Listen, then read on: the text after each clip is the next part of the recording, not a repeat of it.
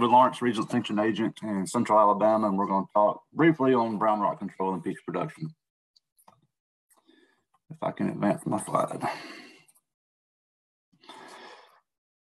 Okay, so brown rot is caused by Monilinia species. Most commonly here in the Southeast, it's Monilinia fruticola. And it's one of the most commonly, or one of the most economically damaging pathogens in peach production. And one of the reasons for that is because it basically is a threat to the peach all the way from bloom to harvest. And so when we're looking at controlling brown rot, we need to look at it as a season-long management strategy.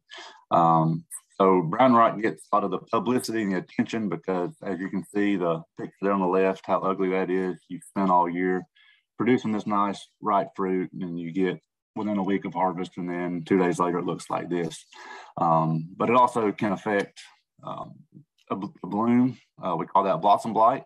And then from those blossom blights, we get twig blight or canker, which we will discuss briefly because, like I said, we kind of need to look at controlling this blossom blight to help us prevent inoculum for brown rot later in the season.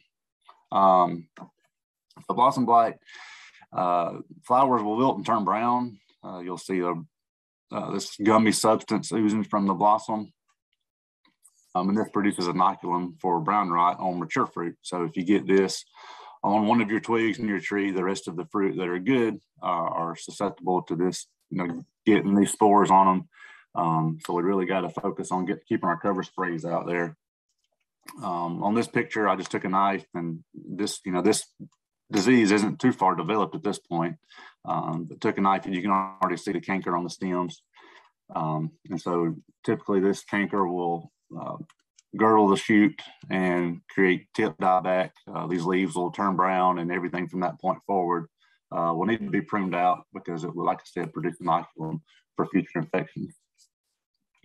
You see the picture there, that is a mummy from the previous year. And so there we are, already in the shuck split stage of development from this year. And there's still mummies on the tree from last year. So those should have been knocked off. I understand, if you've got 100 acres of peach trees, it's hard to knock every one of those off. But if at all possible, get those out of the field, or get them off the tree at least. Not possible to get them out of the field, but at least knock them off the tree. We typically see this when we get into 70 to 78 degree temperatures. So in the springtime, when those temperatures start feeling good outside, that's when this disease is most prevalent. In extended bloom periods, it's hard to keep cover sprays or preventative fungicide applications out there when we have prolonged bloom periods. Like most diseases, frequent rain events, and then, like I said, mummies being present in the field. Okay, so brown rot. Brown rot starts as a small round spot on fruit. It'll eventually cover the fruit, and usually it's fairly quick. These, like the picture before, these mummies typically stay on the tree and produce spores for future infections.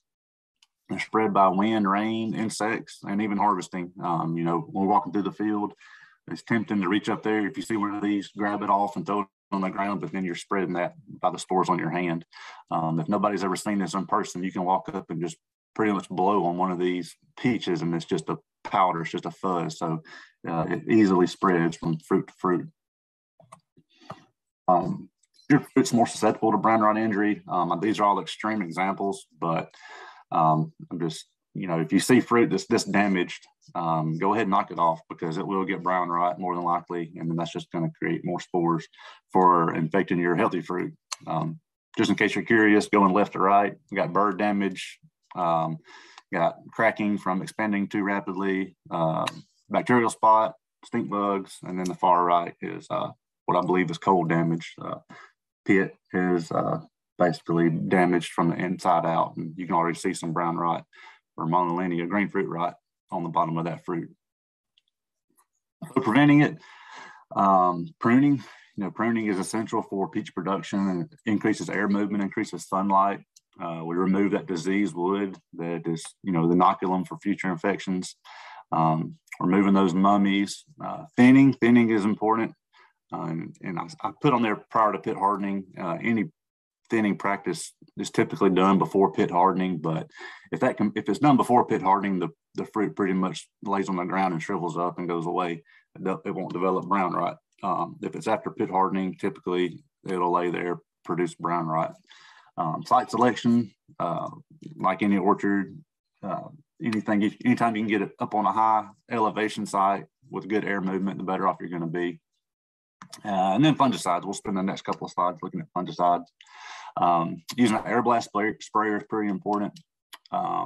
Air blast sprayer, besides having multiple tips, the fan really blows that spray into that tree. If you've never seen one, it's a lot of wind. It bends those branches back and really opens up that canopy where that spray can penetrate the canopy of that tree.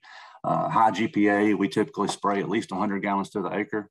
And then, like I said, the next few slides, we're going to talk about rotating fungicide groups. These are some of the fungicides that we spray. If you want to take a picture of this, I'm going to kind of go through it fast, but I have the in parentheses there with each product is the FRAC group.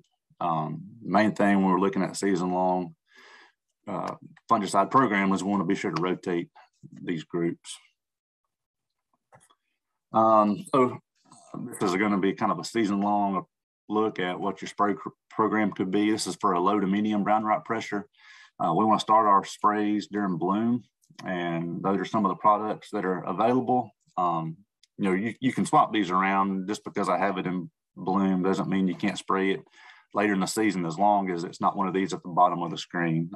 Vanguard is not labeled after bloom. Rover is not labeled after petal fall, and Bravo is not labeled after shuck split.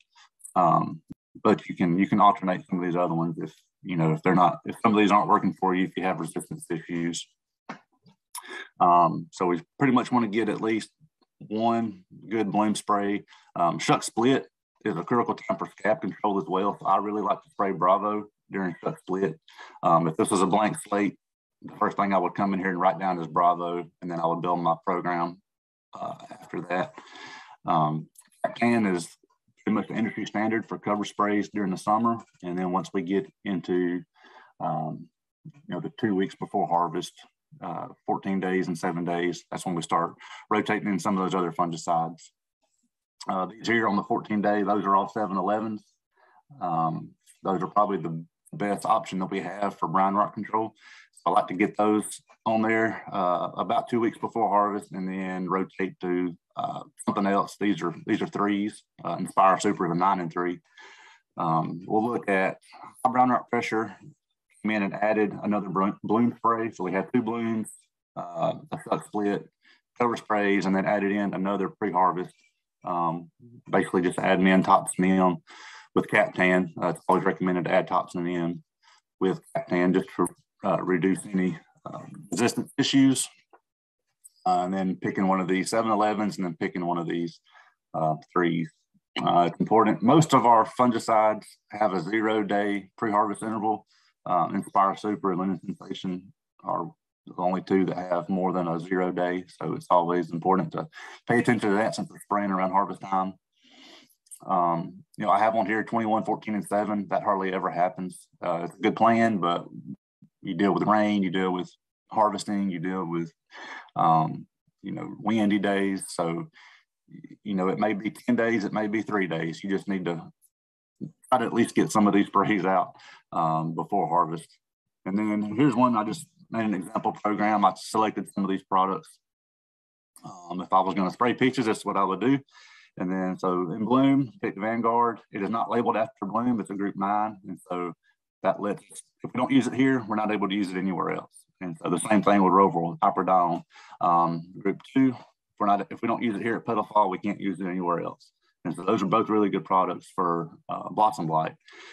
And then we move into Bravo, which is good for brown rot as well, but it's also really good for scab.